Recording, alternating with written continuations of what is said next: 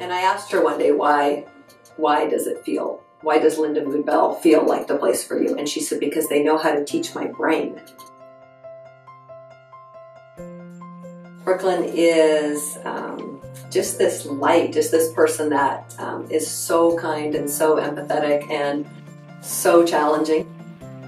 She's incredibly bright. She's a sponge that just gathers information from all the areas that feel comfortable to her.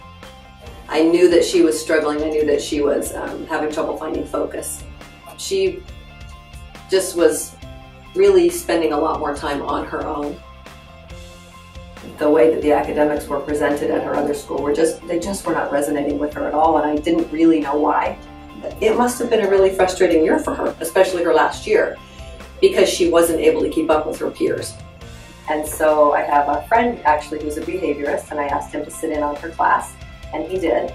And he is the one that asked me if I had ever heard of Lindamood-Bell, and I said I had not.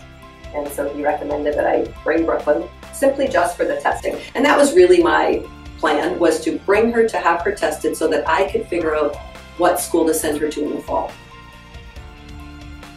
When we first met Brooklyn, this was a little girl, very, very bright, and she was significantly struggling with her reading. In fact, she avoided anything and everything having to do not only with reading, but even learning letters, and that even transitioned over into learning numbers as well. She really was considered illiterate. When we assessed her sight words, she had a score of 5 out of up to 200 words that she could have read, and that put her below the first percentile and below the first grade level. Again, a distinct area of concern. While we offer both online and in-person instruction, they chose the in-person option for the Lindamood-Bell Academy. I would say that the biggest difference for Brooklyn, being able to be a Lindamood-Bell Academy student versus a more traditional program, is that she gets one-on-one attention.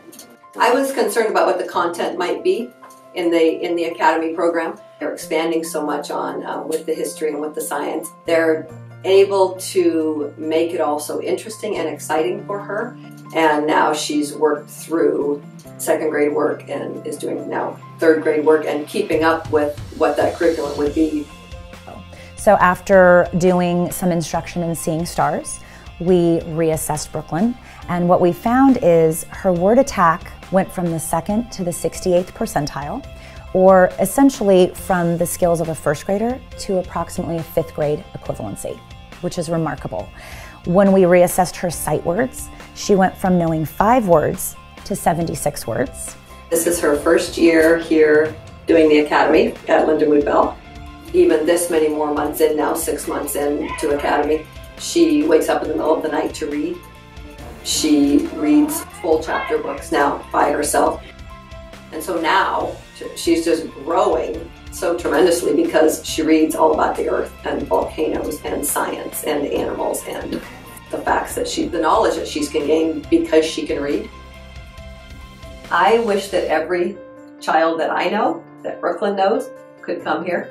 I have so many friends who, when I talk with them about Brooke's experience at Lindamood-Bell, I say, oh gosh, that sounds like my child. That's what my child needs.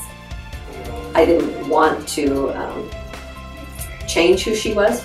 I just really needed to find a program that would support her.